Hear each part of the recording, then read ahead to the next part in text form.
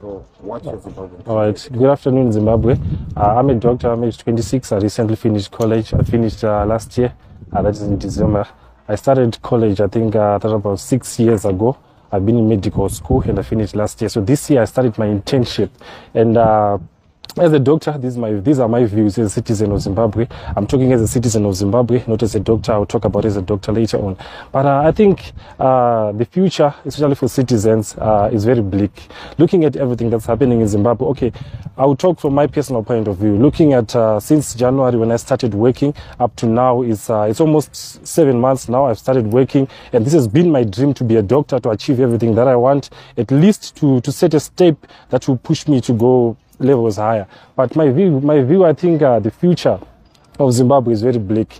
Looking at everything, looking at the way citizens are treated right now at the moment. I think we are dealing with a system that does not care about its citizens, a system that does not care about the future of young people, a system that does not care about the welfare of its own people. I mean, they say they are looking after us. How are they looking after us when they don't care what I eat today? They don't care what I'm wearing today. They don't care about my future. Look, the future is very bleak. Why am I saying that? Because I'm a young doctor already. I'm thinking of leaving Zimbabwe. I've been working, I've been studying for 6 years. But 7 months down the line working here, I'm already thinking about leaving Zimbabwe. I should be here. This is where I should be putting back everything that I got. I got everything from Zimbabwe. This is where I started my academic career. This is where I got all my talents. So I should be giving back that. But look now, I'm already thinking of leaving. But we are dealing with a system that does not care. And then we come up, we raise our concerns, and then we tell them, okay, right now we're saying we are incapacitated as doctors. We can't go to work. This is legit. And look at me right now. We're earning about $70 US. The current black market exchange rate and even the interbank exchange rate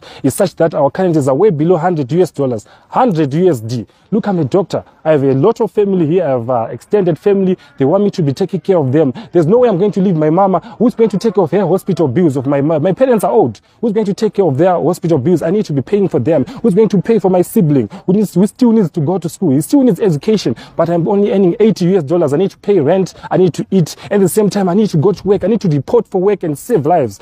I'm a doctor, and I swore that I would be saving lives for the rest of my life. But look now, I can't do all that. And what I'm simply saying is telling the government that, okay, I'm incapacitated. I'm unable to go to work. For 7 months now, we've been subsidizing the government. Sometimes we go to the extent of borrowing money. We borrow money. We borrow money for our parents. The same thing that I used to do when I was still in college. Every morning I'd knock at my parents' door to say, I need money.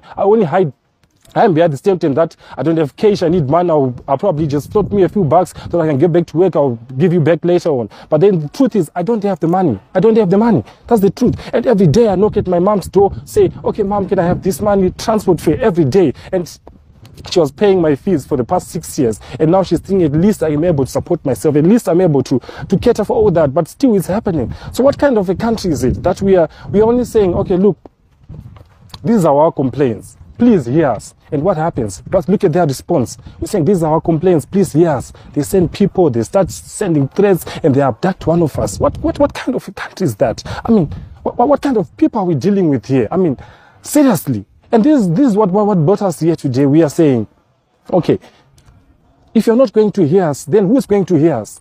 The only thing they know is violence. You abduct a person, you send threat messages. Look, we just want to talk. Let's go on the negotiating table. Let's hear what you have to say. Hear us, and then we find a common line. But it's not making sense. So the future is very bleak. Let me be honest. The future is very bleak. And I'm talking as a young person. I recently finished college as a young doctor, and I'm saying already I want to leave this country. Already I feel like I have nothing to do with this country, and yet everything that I got, I feel like I have to give back to the same society. But already I have a lot of resentment, and I can't continue like this. So this is the problem that we have. This is the problem that we have. And talking as a doctor, even the hospitals that we're working, imagine a central hospital. You got to the point of it's actually very funny. A central hospital, you don't have a needle. I'm talking of a simple needle to draw blood. You don't have cannulas, drips. How are you going to treat our patients? It's unbelievable. It's incredulous when I say this. And when we talk out there, we saying, please hear us. Come and listen to our story. I really appreciate having this platform to be able to say our story to the world. Say, come and listen to us. Come and hear what we have to say. But our concerns are really genuine. They're really authentic. Our concerns are out there, and we're saying, please just hear us. But the future of Zimbabwe It's very bleak. And we're not going anywhere, to be honest. We're not going anywhere. I think we're dealing with a system that does not care about its citizens. We're dealing with a system that does not care about us. It does not care about the welfare of the ordinary Zimbabwean out there who can't afford medical care. It does not care about that. They don't care. And the future is very bleak.